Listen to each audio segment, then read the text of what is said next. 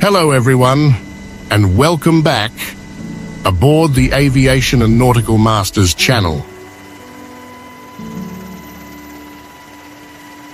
What if I told you that the National Guard is older than the US Air Force? It's true. The National Guard dates back to 1636, when the Massachusetts Bay Colony established the first militia regiments.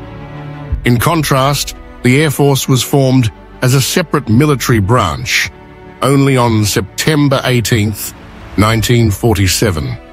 That gives the National Guard nearly 350 years of history, while the Air Force has just over 75 years under its belt.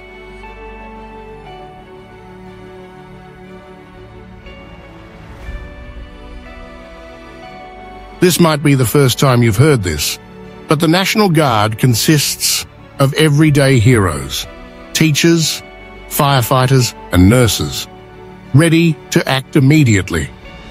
But what's the difference between these two vital forces? How do their responsibilities shift during wartime versus emergencies?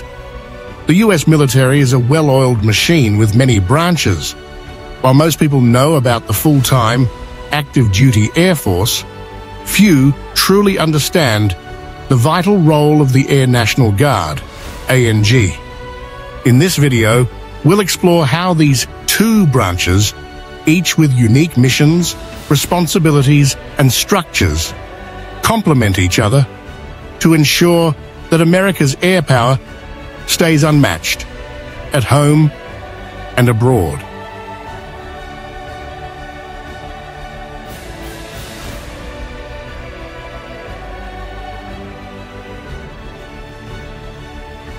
Picture this. You're a high school teacher or maybe a firefighter.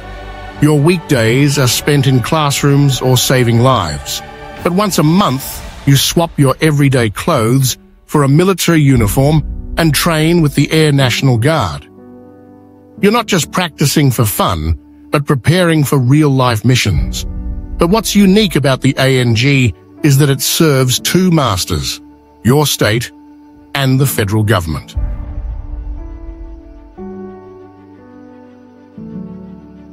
Every US state has its own Air National Guard units under the governor's control. Let's say a hurricane hits your state. Who do you think gets the call? The ANG. They're there for emergency relief, search and rescue operations, and evacuation support. Remember Hurricane Katrina in 2005? ANG units were critical, airlifting civilians to safety and providing vital relief during one of the most catastrophic storms in US history.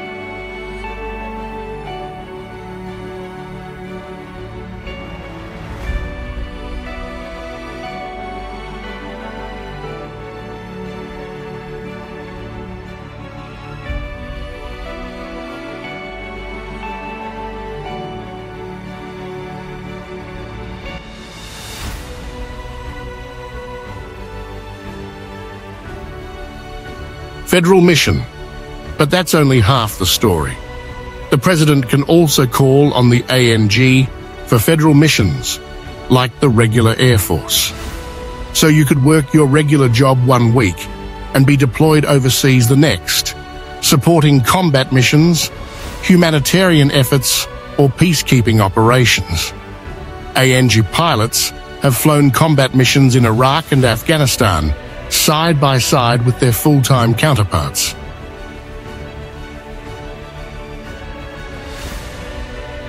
Now, let's flip to the US Air Force.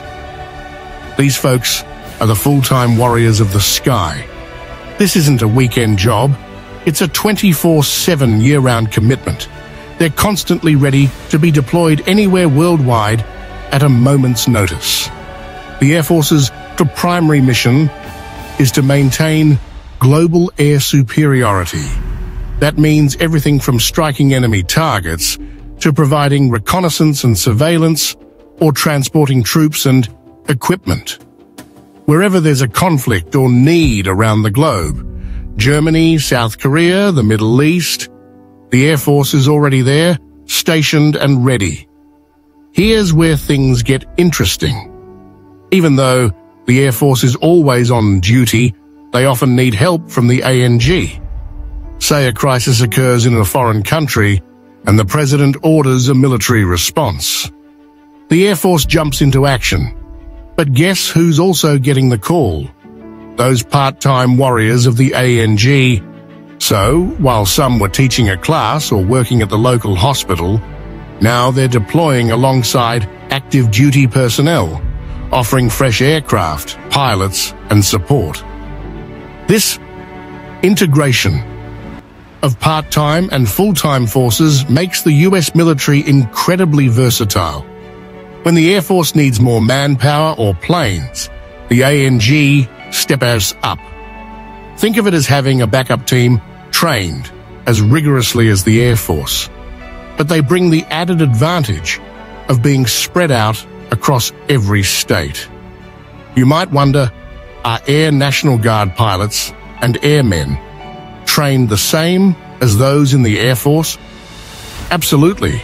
They go through the same basic training and attend the same technical schools.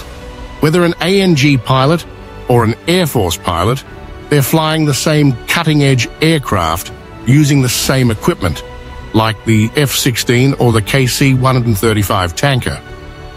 The only real difference? The ANG pilot might come home after their mission, put away their flight suit and head to their day job. Pretty wild, right? The Air National Guard isn't just a reserve force sitting on the sidelines. In today's modern warfare, the line between active duty forces and the ANG is blurred. During the wars in Iraq and Afghanistan, thousands of ANG members were called to active duty. They flew missions, conducted combat air patrols, and provided critical air support, working side by side with the Air Force. Take ANG transport aircraft, for example.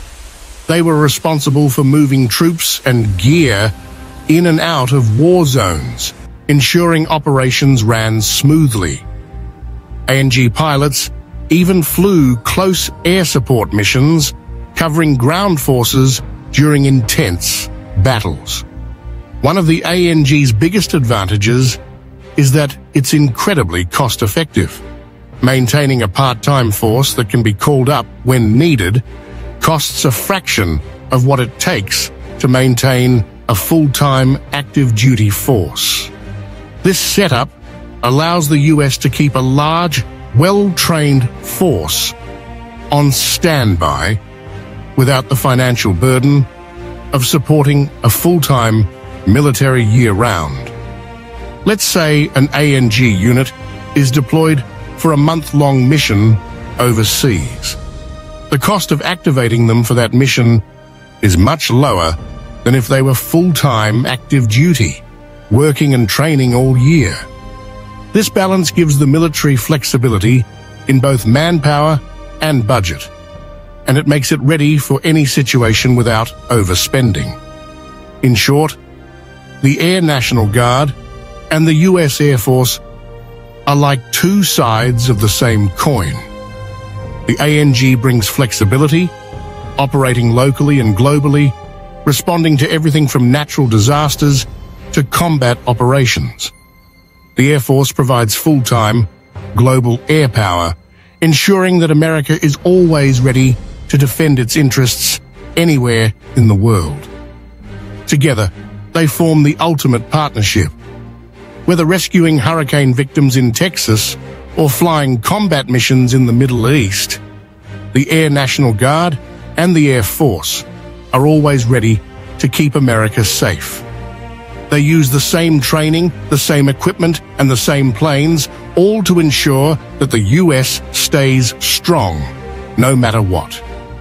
If you found this breakdown of the Air National Guard and the US Air Force partnership interesting, hit that like button and subscribe to the channel. And hey, what do you think about part-time soldiers playing such a critical role in our national defense? Let us know in the comments and stay tuned for more deep dives into military strategy and operations.